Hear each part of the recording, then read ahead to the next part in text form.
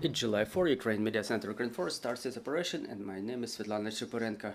Right now, we will be having a presentation of the analytical report about the state of affairs in the state policy in economic sector.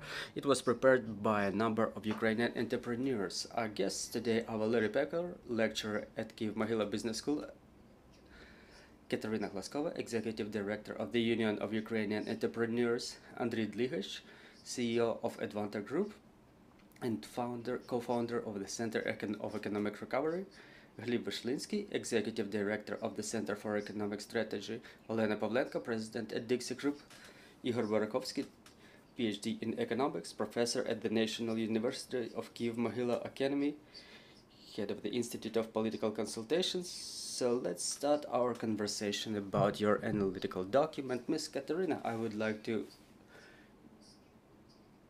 ask you the first. Tell us about the Union of Ukrainian Entrepreneurs. How have you come up with the idea of preparing of this report, and how did you decide to join this process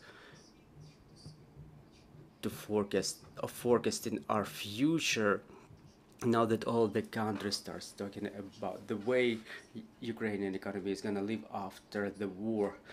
Good afternoon, thank you very much. I would like to tell you about the Union of Ukrainian Entrepreneurs. It's the biggest union of Ukrainian businesses. We exist for more than 6 years in Ukraine. We unite the businessmen from all the regions, in all sectors, of all sizes. The companies which today, now during these most difficult times, continue creating jobs, paying taxes, are a proactive part of our society, and in fact we cannot stand aside from those processes. Besides, as an institution, as a business association, the union was always a platform that united the leading experts, the leading specialists in different areas,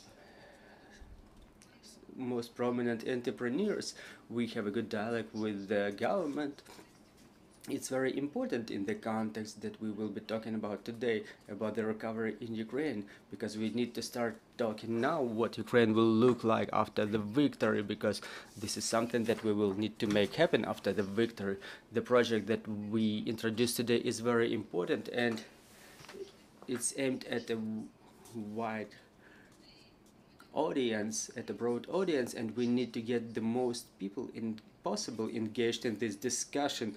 The discussion is already going on. We already represent the status of the project for the time being, and we have engaged the most prominent analysts, economists of the country in this discussion, in today's event and in other events of ours. And I want to thank all of the participants of these projects for the high level of the discussion, for the high level of issues being brought up. And the result of this document should be a roadmap, a final document from the group of authors of Ukrainian entrepreneurs for the government, the way we see the recovery of Ukraine after the victory. That's a very, I would say, fundamental work. This is why we have so much speakers today here, because everybody works in their specific area. Actually, a lot of more people are involved in this process, more than there are speakers present today. I would like to thank our partners, USAID, for the support of this project, and Mr. Valerii Pekar as ideologist of this project, the person who pushes these projects to the masses. And I want to thank the other participants of the discussion. Thank you very much, Ms. Kateryna. Mr. Valerii, as the ideologist of the project, please tell us about this project, about its place in the post-war recovery. What are the key problems? What are the key challenges that it describes? I would like to start with why it is important to talk about what will happen after the war today. There are 4 reasons. First of all, the war exhausts everybody. People lose vision, lose faith, and only the joint vision of the future is something that unites people, that reinforces them. And secondly, there are many people who left. They need to be coming back or not be coming back, and they will make this decision based on their understanding what the post-war Ukraine will look like, whether it will be something where they will want to be coming back, because the demographic problem, the problem of returning of human capital, will be the biggest problem after the war. Then there are foreign partners who finance almost all of the economy of Ukraine, because we cannot do it by ourselves. We cannot wage this war by ourselves, and they will finance Ukrainian recovery. And obviously they want to understand what recovery they will finance, what Ukraine they will finance after the war. And for the window of opportunities will be, as usually, quite short. We should be ready for this. We were not ready in 1991 when Ukraine has gained independence. We were not ready after the Revolution of Dignity, and now we want to be ready for those changes. All of that has grown not suddenly. It has grown from other projects back in May and June last year. More than 30 analytical centers in Ukraine joined their efforts in development of the vision of the post-war country, which was called Ukraine After the Victory. The document was introduced in the conference in Lugano, and it covers a broad range of humanitarian, social, economical, security, and institutional issues. Back then in May, almost all of the leading business associations of Ukraine, including the Union of Ukrainian Entrepreneurs, Chamber of Trade and Commerce, and others, have signed a memorandum of the creation of coalition of business unions for modernization of Ukraine, where they describe the fundamentals of the economic policy, the way the entrepreneurs, the businesses see it. And finally, before the conference in Lugano last year, more than 250 and today almost 500 civil organizations from all over Ukraine signed the Lugano Declaration, so-called Lugano Declaration, the manifest of the civil society, which described the key features, key factors of the recovery of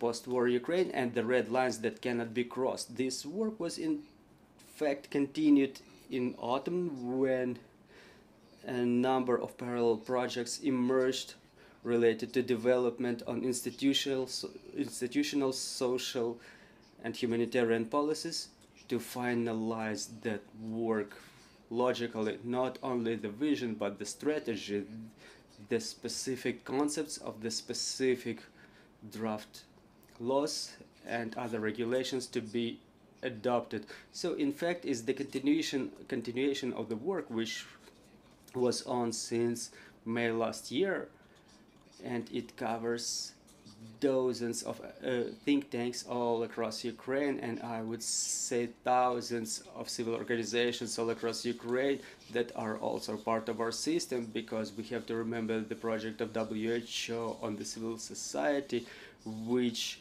talks about all those policies with the civil organizations in Ukraine and holds the forums of the civil society. So it has grown from the last year initiatives, when we've realized that we have to prepare for the recovery way beforehand.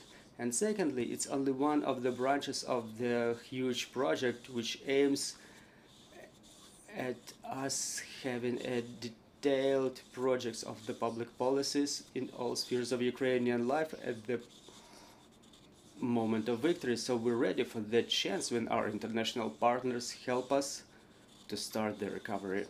Today we're introducing the first part of this document, which is called the analytical report. We analyze what are the key factors of the development of Ukraine, of Ukrainian economy in different areas, what are the key decisions that were approved after the Revolution of Dignity, what were the challenges set by the war, and how the Ukrainian government reacted to those challenges, what was and was not done, what were the alternative solutions proposed by the civil organizations, businesses, and international partners, what is its condition now, and what are the restrictions set by the international agreement signed by Ukraine. In fact, this document is about the past and the present. Today we present it as the first part, and in September we will present the second part about the future, specifically the strategy of the key reforms. I think that the word reform is a little bit maybe obsolete, and redundant, the concepts of the regulations to be adopted to make those things happen. So this is the concept of our work. I try to demonstrate a broad field. I may have confused our spectators, but I wanted to emphasize that it's a big story that has started long ago. It's one of the branches, and us in the Union of Ukrainian Entrepreneurs, we deal with the economic policy. Meanwhile, our friends in other collectives deal with social, humanitarian, and other policies. I want to ask Mr. Andriy, based on your expertise, what is the business condition in Ukraine and what are the prospects of the post-war recovery for Ukrainian businesses? In short, if we do nothing, the prospects are quite negative. I would like to put the presentation on the screen.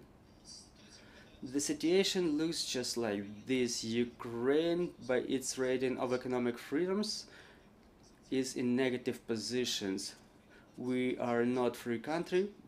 Position 130 in this rating indicates that we are a country not interested for relocation of talents, not attractive for investments, and not for doing business in general. Talking about the foreign investors, what are the factors that we satisfy for them? Whether we have financial resources for them, do we have a developed infrastructure, is there government assistance for investments, do we have enough qualified workforce, are there government policies aimed at support of the investors, is there an internal demand? There is a negative answer to all of these questions, unfortunately. Meanwhile, before the war, we said that we have quite a qualified and cheap workforce. However, now it's washed out. So talking about now, about the challenges we've received during the war, we have a negative activity of the businesses. UBI, Ukrainian Business Index, at position 35, which is way below 50, and business develops, invests, and creates new jobs only given this indicator is above 50. Also, this dynamics is evidenced by the forecasts of the business this year. So if back in November last year the business expected the growth of 17%, now business expects almost 1% loss. What are the key problems that business sees? Aside of the lack of predictability is the absence of the clients in sufficient amount. We also see the unpredictability of the actions of the government. From the point of view of the businesses, is the third biggest challenge that creates the impossibility of investing and pushes the businesses outside Ukraine, the absence of capital adequacy and the access to cheap money, and the obstacles created by fiscal bodies. And two-thirds of the entrepreneurs within the last year were experiencing pressure by different government authorities, the most of them in tax system, but also in permit system. We see certain problems and obstacles exercised by the government authorities.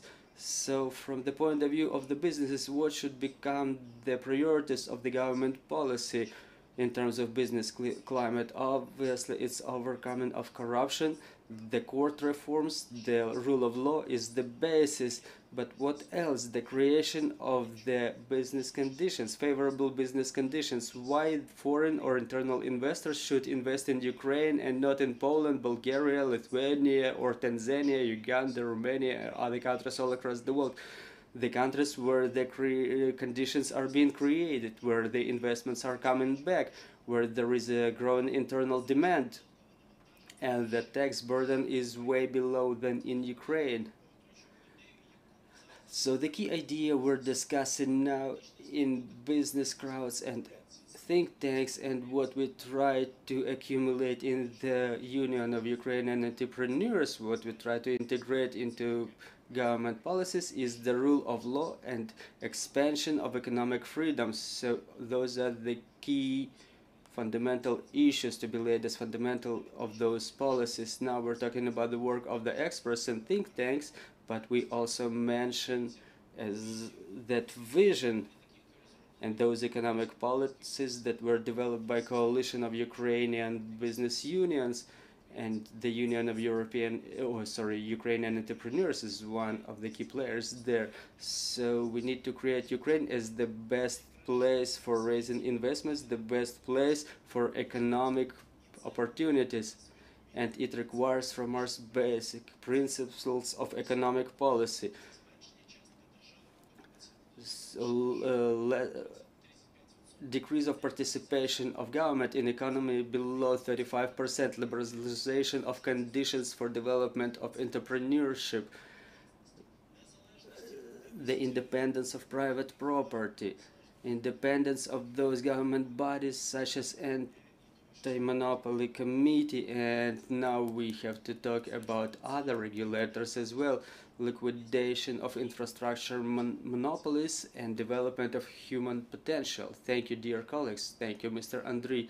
Mr. Glib, the question to you: how do you assess the monetary policy of the government for the time being, and what should be the strategic priorities of the state after the war? So let's start with the budget policy, because funding and capability of funding of budget and financing of war is the key factor for the victory in key factor in exhaustion war that Russian aggression has transformed into.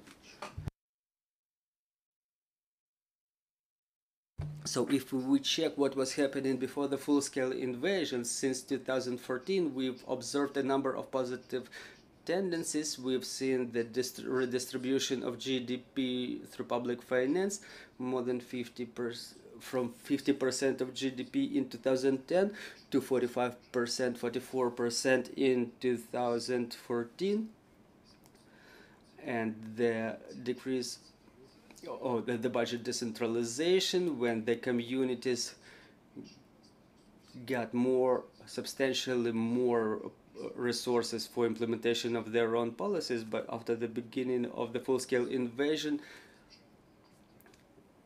the huge expenditure on defense became the reality, specifically for wages of the military, which reached almost 100 billion hryvnias per year. That was one of the first steps as to the reaction to the new situation by the government policies, implementation of tax stimuli and exemptions within the first month of the full-scale invasion, temporary exemptions for the imports that were established due to the lack of the products in the internal markets, and the standstill for the external and internal debt. Also, the reality was the increase of the funding by our allies, but due to the delays in creation of the mechanisms of such funding last year, we had to resort to printing money in amount of 400 million hryvnias, which resulted in their need for devaluation and speeding up of inflation. This year the situation was looking like that. The state budget in the amount of more than 3 trillion hryvnia. The forecasted income was 1.4 trillion that was supposed to be spent on defense. The deficit was about to be covered by funding of the partners, which are expected in the amount of about $43 billion compared to the 32 last year. Two-thirds of the budget expenses were aimed at defense and security.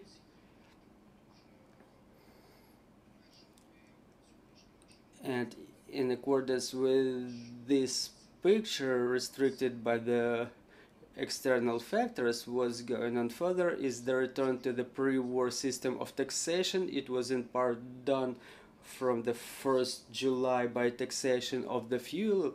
From the 1st of August we will return to the system of taxation for the beginning of the year 22. I'm talking about the joint tax, the inspections of the businesses, and also within the next year the negotiations about postponement on the payments on the external debt should be resumed, as it was contemplated by the program with the IMF, and the development of the strategy of the government income, government proceeds. As to the monetary policy, there were a lot of victories starting from the year 2014 until year 21. I'm talking about the rejection of the fixed exchange rate, the adoption of the law on the currency, and currency liberalization. What was more also important, another important factor that allowed the functioning of the banking system without crisis, was the clearing of the banking system from the shell banks and banks that were laundering the money. It contemplated the disclosure of the structure of owners and the stress testing and the law on the splits, which increased the control of the non-banking financial institutions such as insurance and payment systems institutions. And the National Bank has undertaken the regulating of those sectors. The reaction of the National Bank was quite profound. They implemented the currency limitations, but unfortunately the National Bank, as I explained in the first part, was forced to bail out within year 21-22 the bonds in amount 250 million hryvnias. Another 2 steps were taken in summer: the tax hike from 10 to 12%. Interest rate hike, and the change of the exchange rate up to 36 hryvnias per dollar. The inflation started slowing down, and this year it will be at the level of below 15%. If I'm not mistaken, we see a rapid breaking of the inflation. We have a record amount of currency reserves, the operations in the exchange market. We see the resilience of the bank, but at the same time we see the restriction of the resources, as Mr. Andriy mentioned, the obstacles for the businesses, for the funding of economy, and simultaneous growth of the hryvnia deposits in the hryvnia accounts through the influx of the funds of the wages from the wages of the military in the banking system. The National Bank, through their policy of reserves, regulates the situation through the change of the rates over the deposit certificates. However, if we think that what's going on further, we have to ponder over the decrease of the interest rate. The last meeting of the National Bank already demonstrated that there is a number of the Monetary Committee of the National Bank that it's a timely measure, and the lifting of the currency restrictions should be balanced with the decrease of the interest rate. The higher the interest rate, the better we can afford different currency restrictions which have their which have their negative consequences for the economy, their negative influence. So we have to preserve the fixed rate at least this year, and the long-awaited nationalization of the Saints Bank, which belongs to the sanctioned stakeholders, but the nationalization is not yet exercised. Meanwhile, the law is already signed by the president. So we keep observing the situation here. Thank you very much, Ms. Olena.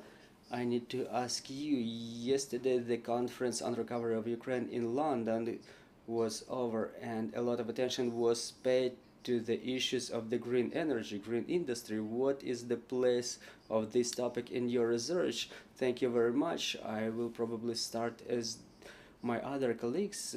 What are the changes after the Revolution of Dignity, and what has changed after the beginning of the full-scale invasion? When we were discussing it inside the project, we created such a notion as a lost drive, because in the energy sector the reforms could be characterized by certain drive. You may remember the laws were written, the secretariat, the energy community was working quite actively in Ukraine. Everybody was trying to implement the maximum number of reforms in the sector of energy, together with our energy companies, whether with or without leadership, but there was drive, and thus we were able to, in fact, the reforms in the energy sector were considered one of the best among the Euro integration projects and reforms. You can see it in the assessment of the European Commission. At least as of February this year, we adopted the basic legislative package, which included basic European laws in the sector of energy, and we even had attempts to implement the fully liberalized markets in the sphere of gas supply. If you remember, in year 2020 it was over within a couple of months, but at least we tried to reform the to launch the liberalization in energy markets in full. Obviously, after the beginning of the full-scale invasion, energy is the sector that all of the country depends on, so we had to switch to manual control. I don't want to talk a lot about the bad, but I'll try to draw a picture of something good and something bad that has happened after the beginning of the full-scale invasion. But the destroyed infrastructure, more than 50% of the energy infrastructure are destroyed in Ukraine. We have to discuss it honestly. What will be the condition that we enter this winter, whether we will have enough generation to go through this winter, to pass through the heating season. But again, more than 50%, $1 billion is necessary for the emergency recovery, and I think that more than 10 billion, maybe 12 plus, are required after the detonation of Kakhovka Dam. So 12 million are required for the full recovery of the power infrastructure. On the other hand, after the beginning of the full-scale invasion, Ukraine synchronized itself with the European energy structure. We were dreaming about it for a long time. After the year 2014, we were in long negotiations with European counterparts, but we were not promised to get it soon. But the full-scale invasion became the factor that sped up our Euro integration. It has happened. We've demonstrated that our energy infrastructure is stable. We don't unsynchronize anybody. In fact, we started exporting electric power when we were able to do it from June until October. Another big issue is the financial condition in energy markets. It's bad, in fact. In short, it's bad, just like everybody, just like everywhere. I'm sorry, there are no funds for payment by the population, and there are no funds in the generation, so all the prices are subsidized.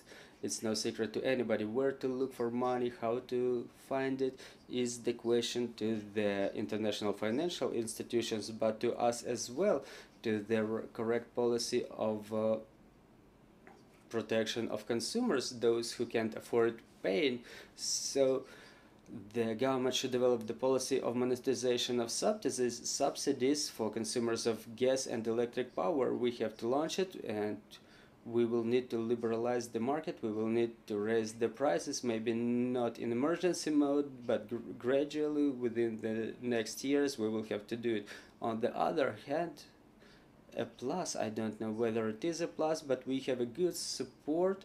We are being helped with the equipment by our partners. You may know about the Ukrainian Energy Support Fund that exists with the support of a lot of donors, but its base is the energy community, and through that fund Ukrainian energy companies receive a lot of equipment, transformers, generators, motors, equipment, you name it. We received it during this winter, and we will continue receiving it to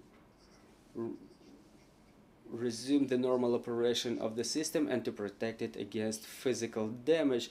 It in no way replaces the work we need to have done in terms of recovery, but our international partners help us cover our emergency needs. Another important issue is the openness. As the full-scale invasion erupted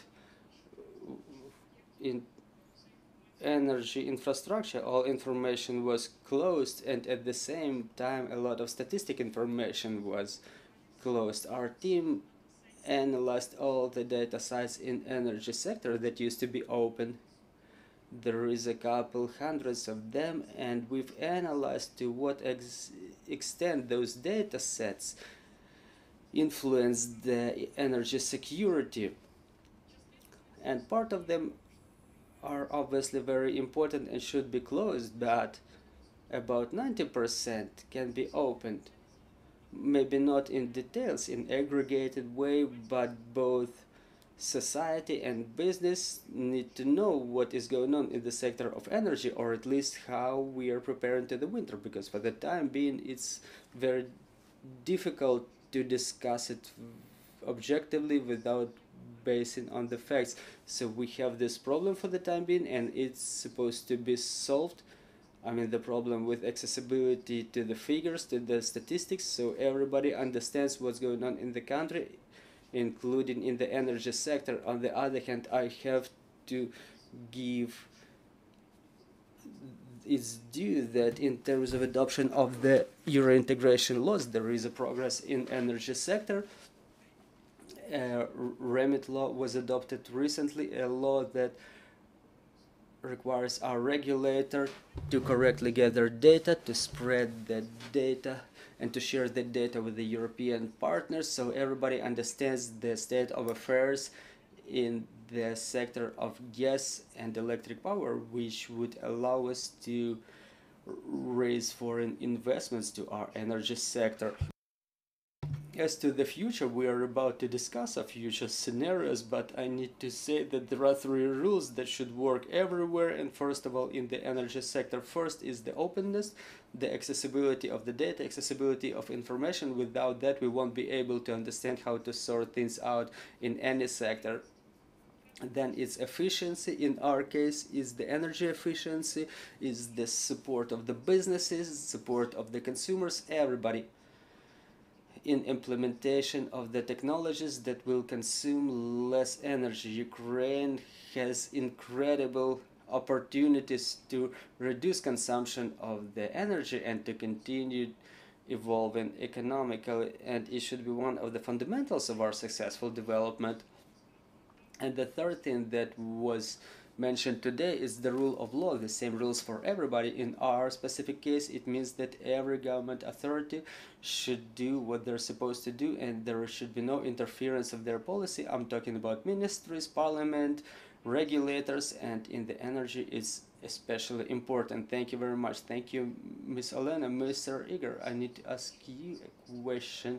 Everybody understands that Ukrainian infrastructure and environment are in horrible condition. What is your assessment of those things and their prospects in the post-war development. I will try to start with the infrastructure and then proceed to the environment. Those sectors are interrelated as everything in economy, but they have their specifics. So let's start from the beginning. When Ukraine got its independence, a number of laws were adopted that are in effect until now, and they define the areas of development of infrastructure. So in infrastructure, we have the laws adopted back in 90s, early 2000s, and within the last years before the war, after the Revolution of Dignity, that project intensified.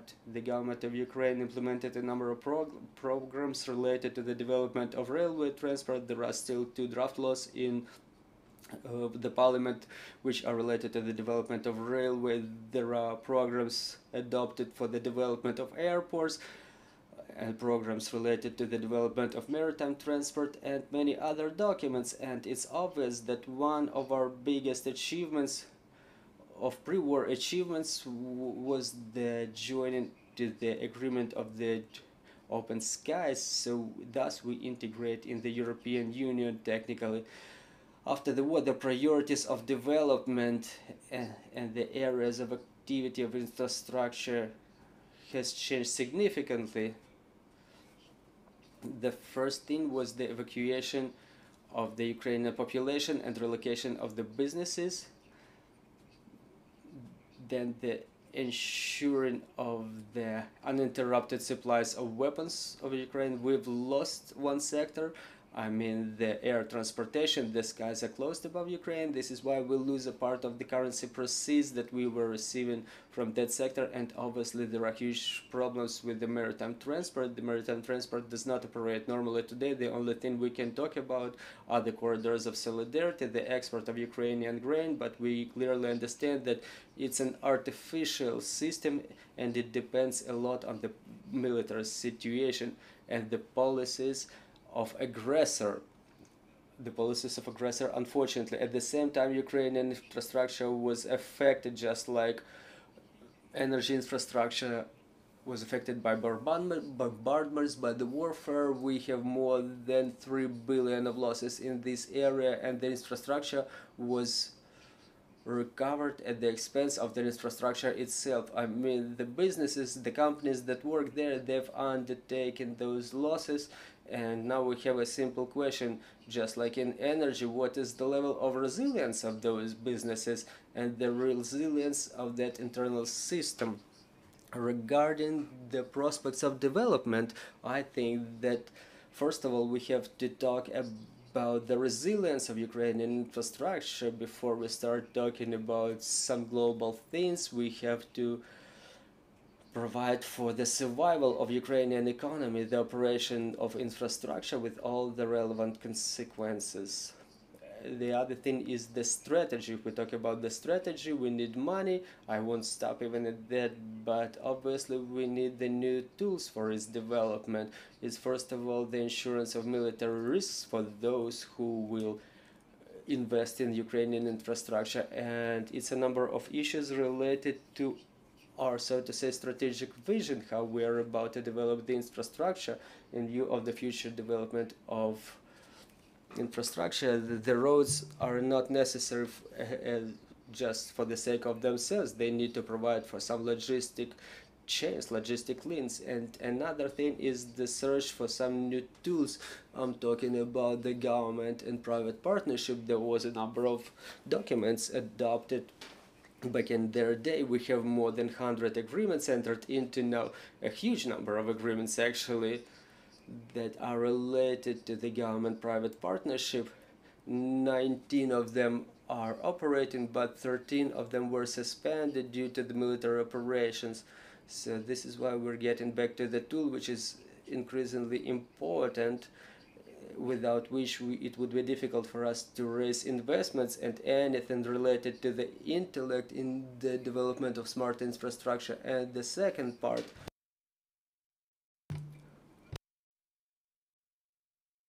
is the problems with the environment. The policies of environmental protection are as such. On one hand, we had traditional problems with the environmental protection. Ukraine did not demonstrate, unfortunately, some serious efforts in this area, and that's a problem. And obviously, the war-related issue, they had the imprint of what we have today. I'm not even talking about the Kakhovka Dam. We can talk about mining, we can talk about poisoning of a lot of lands related to the fires in oil processing capacities.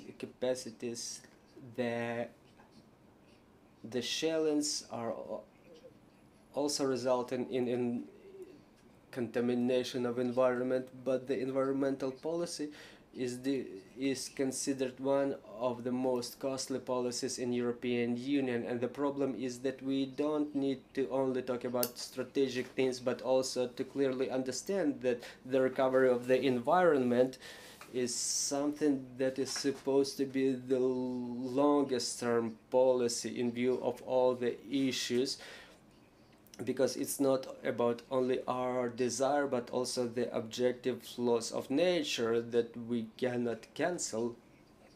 The environmental policy is the cross-sectoral policy. We understand that all the sectors should be built into the overall logic of those processes. And also, let's not forget that in Ukraine the changes are going on. We also feel the climatic changes. Ukrainian agriculture is changing. I'm talking about certain agricultural technologies. I'm no specialist there, but I have to say that some technologies are being changed. The set of source is being reviewed due to the changes going on in Ukraine, going on in the environment, and it's clear that all those things should be taken into account as well. The last thing I want to mention is that there are not only obvious problems emerging due to the war, but as you know, there will be a lot of discussions related to such things as Kakhovka Dam, for example. There is a point of view that it should be reconstructed and then we will move on, but now there is a number of people who say, let's see, maybe this recovery is not as important and necessary in terms of environment. So there is a lot of things where there is no single point of view, and it creates additional problem. I would like to wrap up with the fact that the infrastructure and environment are things that depend on the overall condition of Ukrainian economy, on the vector of its development, of our international cooperation, and many things there will be set from outside within the limits of our obligations in front of the European Union. So let's remember the last meeting of the G7 leaders in Hiroshima and the issue of environmental protection there. So whether we want it or not, but development of those sectors will be happening within the global economic and political processes. Thank you, Mr. Valerii. You have a small remark? Yeah, after we've listened to all the speakers, to all the panelists who provided a lot of details, I would like to emphasize a number of key things. The war is always a ruination of economy, but it's always a chance of the high quality economic leap, a chance that can be used and that can be failed as well. Our task is not to fail it. We have the support of our international partners for that. We have a huge number of citizens inside the country who aspire to changes, who want to live in the wealthy country. We have an expert community who knows what to do, and the only thing left is to have it done, and some of the things need to be done today. I would like to emphasize that the recovery of Ukraine is the biggest and most complicated project in the world. Within the last maybe 70 years, there was no any precedent like this. It creates additional chances, risks, and our task was in gathering a number of prominent experts, economists, specialists in the sectors of economy, energy, infrastructure, finance, and so on. to develop the key strategies of the changes in the country after the victory, and together a number of civil organizations and communities to address those changes. Well, not of the changes will be made in the national level. There is a lot of things to be changed in the level of communities. This is why we need understanding in these communities how to do one thing or another. That was our goal. So today we present the first part of the document, which is the analytic report about the past and the present. And in September again, we will present the second part, which is our vision of the future. The document is available. We invite everybody to discussion, because obviously after the remarks it will be amended. We are ready for that, and we invite everybody to the dialogue. We invite the representatives of Ukrainian government, of the parliament. We are in permanent dialogue with some of them. We have the unity of vision in what is needed to be done. We just need enough political will to have it done after the victory. Thank you. Dear colleagues, do we have any questions to the speakers? Good morning, Yana Koloda, Ukrinform. My question is as follows. As it was mentioned, Russia inflicted significant losses on Ukraine. So now Ukraine, with the help of international donors, covers the infrastructure recovery issues. So how to get the international community interested in getting more involved in such support, how Ukraine can interest the foreign investors to invest in Ukraine. Thank you.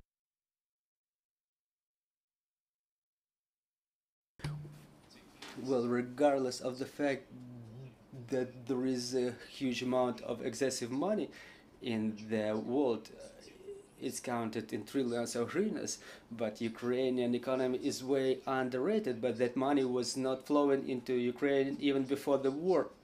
But the efficiency of the use of resources in Ukraine, Ukraine could become a next big thing, another big opportunity for the world and Europe, but it's not happening due to a number of key conditions. First is the absence of the rule of law. If it's not existent, the investors, well, I'm not even talking about the pension funds who would invest in Ukraine for 20 or 30 years ahead, but there will be no venture investors either. Another thing is the low level of the existing complexity of economy. We are a raw materials economy. Why would you invest in the raw materials economy if we don't increase the level of complexity? If we don't make it an element of the government policy, we will have no investments either, and big companies will choose Poland and Romania and other countries. Another thing is profitability. It's counted in different factors, like the cost of money. It's clear that it's not about to happen in Ukraine shortly, but what Ukraine could offer is to create the better conditions for doing business through tax reforms, through insurance of investments, through customs reforms, those reforms that would make business profitable in Ukraine. Everything, all the countries around Ukraine implemented those laws. The law on the capital export, for example, and the fourth condition we have to work on to have the investments raised here is the qualification of personnel, qualification of the people working in Ukraine. Unfortunately, apart from the population that was already mentioned, there is a process of degrading of the workforce. IT specialists, inventors, they all prefer working abroad, and they relocate from Ukraine at their first opportunity. Ukraine has to become a magnet for the qualified specialists, and all that said, we may count on the foreign investments. Just a short comment what Mr. Andrei has mentioned. In my understanding, it's about the projects that are added to what was destroyed by Russia, and regarding those losses inflicted by Russia, in my opinion, Russia should pay for that, and we have more than $300 billion of the Russian central bank assets that can be channeled for the recovery of those facilities that belong to private owners, but due to the fright that can be justified with no moral factors, the confiscation of those assets, they are still in the depositories of, first of all, of European Union. And I want to add to something Mr. Glib just said. It will be probably a new statement, but I think it's important to have it discussed both in Ukraine and outside, is the statement that apart from the frozen existing Russian monies abroad, we need to have a mechanism developed of the additional foreign tax, the elements of the regular payments from the Russians who live in Russia, or the trade operations that Russia will be conducting within the decades to come. And the task will be not only to cover the expenses, but to make sure every Russian remembers that in case of they do any damage to any country, they will pay and their children will pay. So this work should start now upon the initiative of Ukraine. Thank you. We have another question. Oleg Bachun, the Vice President of the Academy of Energy of Ukraine. I support Mr. Valerii Pekar, but I have a question to Ms. Olena. Are Ukrenergo and other government officials, they think that all the energy should be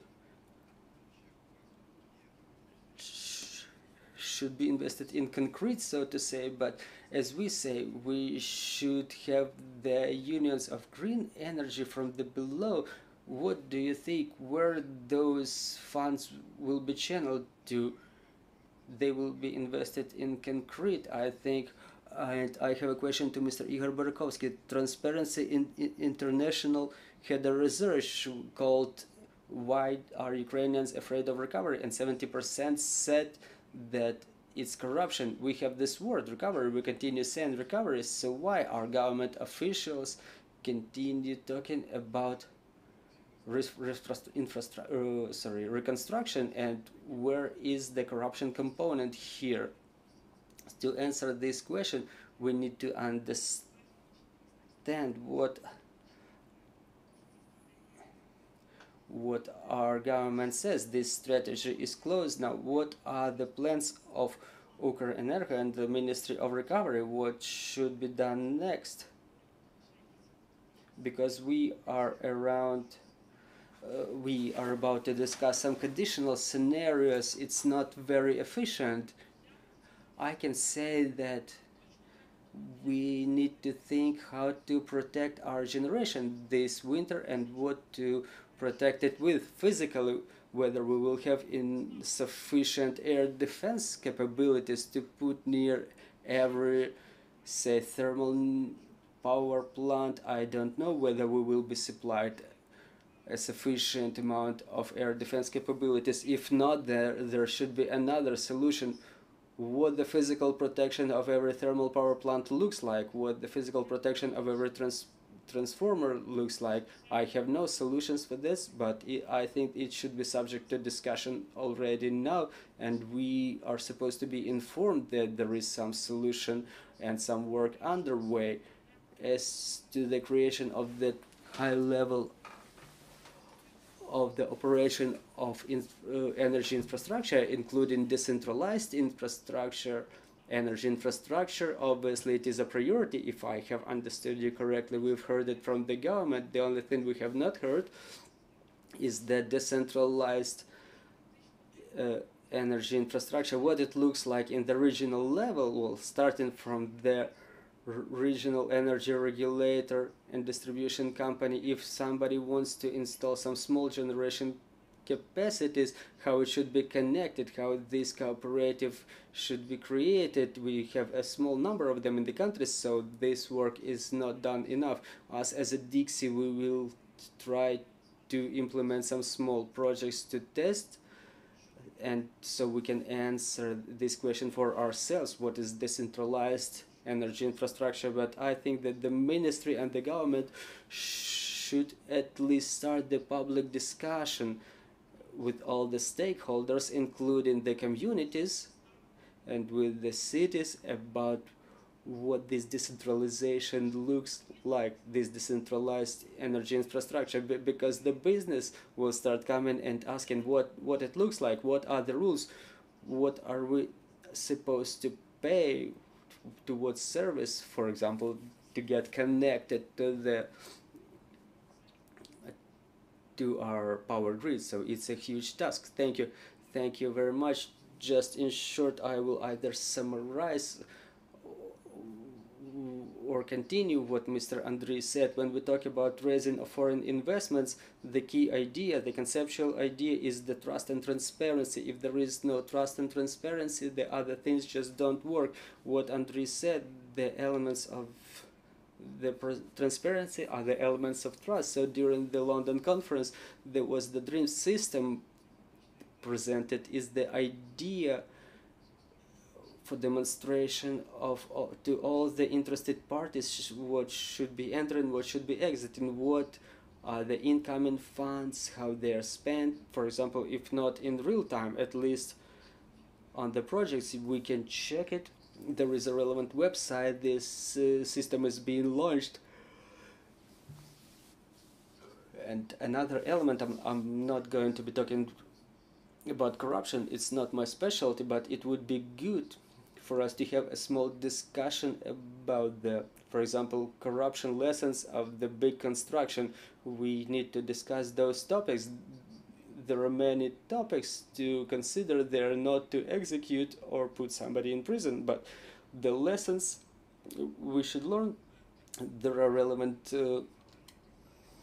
documents that we have to review, we have to learn on our mistakes and eradicate them.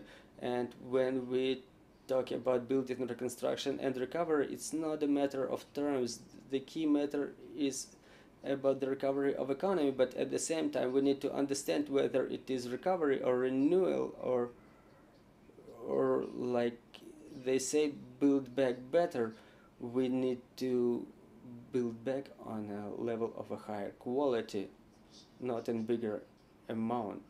I would like to finalize it with the two statements. First of all, about the recovery of the processes.